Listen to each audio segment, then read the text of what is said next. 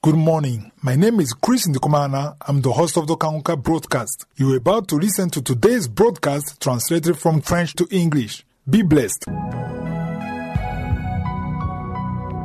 Today's Wednesday. The world we live in is complicated. It's filled with challenges that can easily discourage anyone. There are many traps laid by the enemy, and they aren't always easy to spot. But those who are spiritually awake understand that if they begin each day with the Lord, they will find victory, no matter what happens. People often feel defeated or downcast because they're facing these struggles alone. However, when you're with God, and you've prayed, even if something doesn't go as planned or you face a setback, you know it's not because you didn't pray, it's because God, in His wisdom, has allowed it for a reason, and He's there with you through it. There's a difference between someone who fails without having prayed or been close to God and someone who, after praying, faces a setback while remaining with God. The first person will often feel lost, wondering, why does this keep happening to me? But the second person, having prayed, will find comfort in the Lord. This is why it's so important to pray and prepare your day. With faith and the assurance that you've entrusted your day to God, you can go about it with confidence, knowing He's in control. Today's Bible passage is from Isaiah chapter 58. Verse 11 says, "The Lord will guide you continually, and satisfy your soul in drought, and strengthen your bones. You shall be like a watered garden,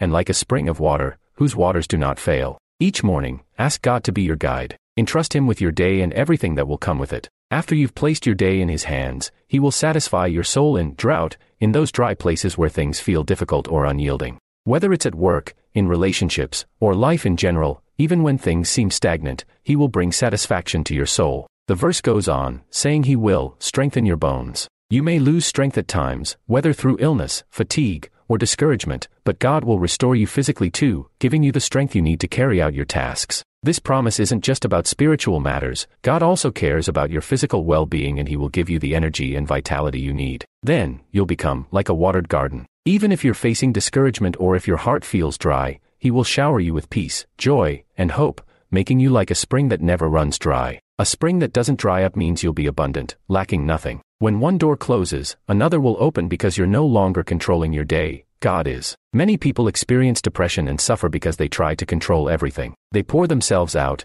and when things don't go as they planned, they end up discouraged, disappointed, and even angry. But you'll find peace when you stop trying to control everything and let God take the lead. If something works out, it's because He allowed it. And if it doesn't, don't dwell on it. Give thanks to God, knowing you've prayed and placed it all in His hands.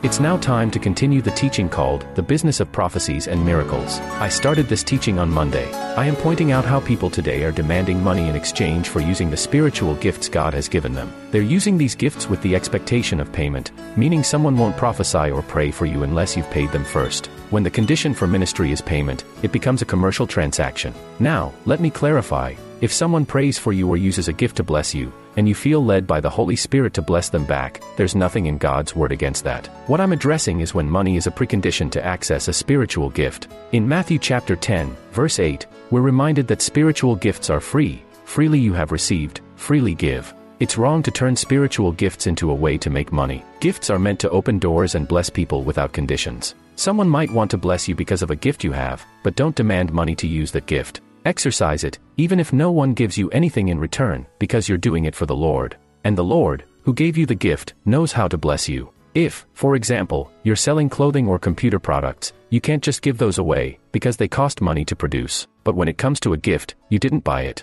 God gave it to you, and the one who gave it requires that you share it freely. So why demand money when the one who owns the gift asks you to share it without payment? Today, I also want to talk about the gift of singing, because many Christians with this gift expect to be paid before they'll sing. That's what usually happens in conferences or crusades. Some say, "I can't come sing unless you pay me," and negotiations begin. If they're not happy with the amount, they won't come. They fail to realize they're negotiating over a gift they received freely, even though the true owner of that gift asks them to share it freely. That's why I love to see Christian concerts that are open to all without charge. But I also want to speak to the Christians who attend these events. You need to go to those Christian concerts with a transformed mindset. You know, I talk a lot about changing our mindset. Don't go just to receive. It's wonderful to receive and be blessed, but if you're mature spiritually, think also about giving. Concerts involve costs for sound, venues, hotels, flights, all of it adds up. If you understand this, and you go and see someone using their gift of singing, a gift which you don't have, then you should think about contributing. An immature believer only looks to receive, but a spiritually mature believer gives. Let's pray for spiritual growth. Don't attend gatherings only to receive, give something as well. A mature believer doesn't just receive, they give.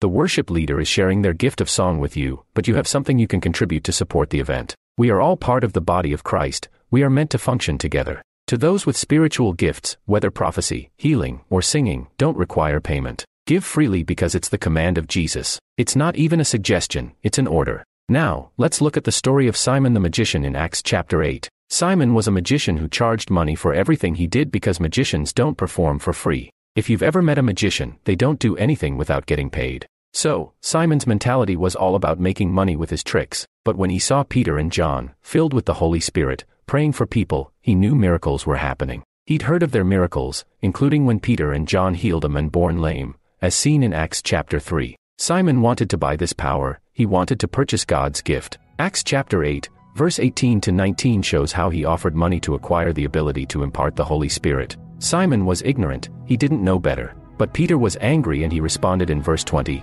"Your money perish with you, because you thought that the gift of God could be purchased with money." Poor Simon didn't understand why Peter was so upset. He still had a business mentality. Just as today, there are servants of God still trapped in this mentality, but the gift of God is not for sale. I'll continue discussing this tomorrow. May I bless you. If you're blessed or transformed by KANGUKA teachings, you can send us a WhatsApp audio on +2567813777337.